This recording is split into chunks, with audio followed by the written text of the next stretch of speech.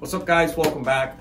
Another Friday, and today some news about some products in the industry, what's coming, what's not, what's out, and some updates on our rigging course. Let's get right to it. So for those interested in becoming a parachute rigger, our next upcoming courses are one September from the 30th to the 11th, and November from the 11th to the 22nd. So we still have some slots available. If you want to sign up, I'll leave a link down in the description where you can find that on our website and sign up for the next course and reserve your slot for that.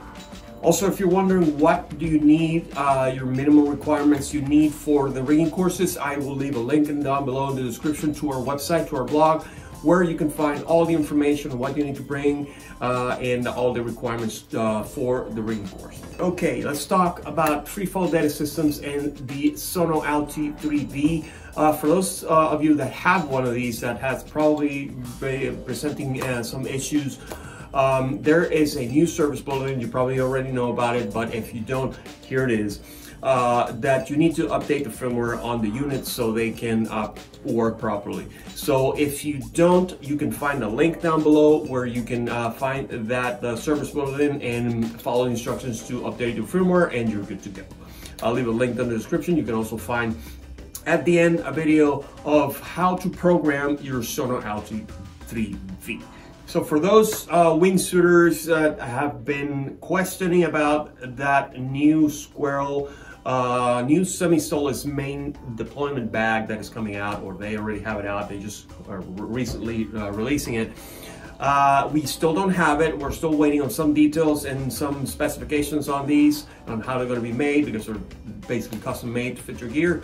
But yeah, there's a new semi-stoleless main deployment bag from Squirrel. This bag looks like it's made out of F111. It's not, has no magnets. Thank God. I don't know why they put magnets on semi-stoleless main D-bags or stoleless D-bags. They're just too heavy. And also super easy to pack and with one, two, or three stoves. So that's pretty much it. Right, so for those Alti-Track or Larsen & Brusgaard Alti-Track lovers, unfortunately the Alti-Track is being discontinued by Larsen & Brusgaard.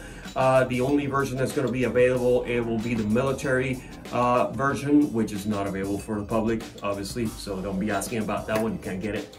But they still have their range of sport altimeters like the Stella, the Viso, the Aries, and all the range of audible altimeters that they carry. So those are still available. So whatever we have in stock left that you can see on our drop-down menu on the Alti-Track category online is what we have. As soon as they start selling out, and we won't be getting any more. So if you're looking for an Alti-Track, great altimeter by the way, we still have them available. Whatever, again, whatever it's available, and that's last of stock. If you like this video, please hit the like button, subscribe, and hit the bell to get our latest notifications. Thank you for watching, and I'll see you in the next one.